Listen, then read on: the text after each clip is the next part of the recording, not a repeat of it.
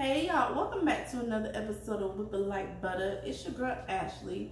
In today's recipe, we're going to make a classic pound cake. So the basis of a pound cake is a pound of everything, just 4 ingredients. You're going to need flour, sugar, butter, and eggs. That's it. We're not going to use any baking powder because we have plenty of eggs in this recipe to make sure that the pound cake rises the way it needs to. So let's go ahead and get into it. So I'll show you how it's done. Let's go. Okay, y'all, correction, not 4 ingredients, but 5. The vanilla extract is optional, but to me, it's a must. You need a little flavor in the cake, right? Okay, so we're adding our butter and our sugar here, and we're going to start the creaming process, y'all.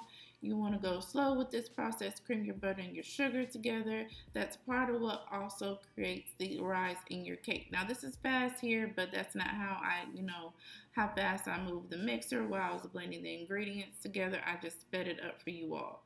Okay, and so we're scraping down the sides of our bowl right here before adding our eggs, and we're going to add our eggs one at a time, you all know, making sure that each egg is combined after each addition.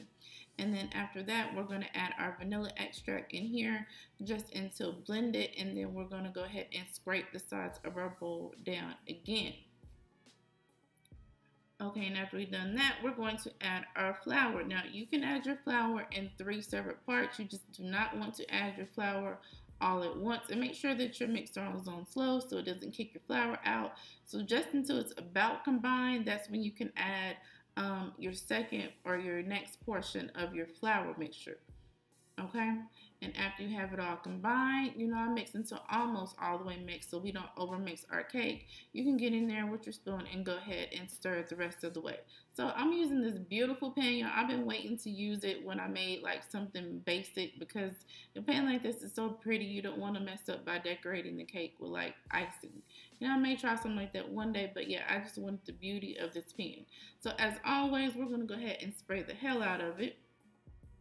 And then we're going to add our batter right into the pan. Now, some may use milk with this recipe. I don't. You can. I tried to keep this pound cake as traditional as possible. That's why we're calling it a classic pound cake.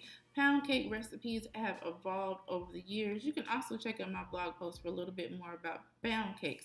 But I tried to keep it, as traditional as possible.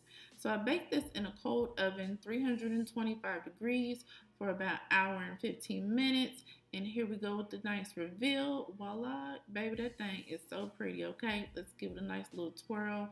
All right, and let me show y'all real quick how I decorated this cake. I wanted it to be nice and pretty, so I decided to go with strawberries and blueberries, both colors for like a nice color contrast, okay?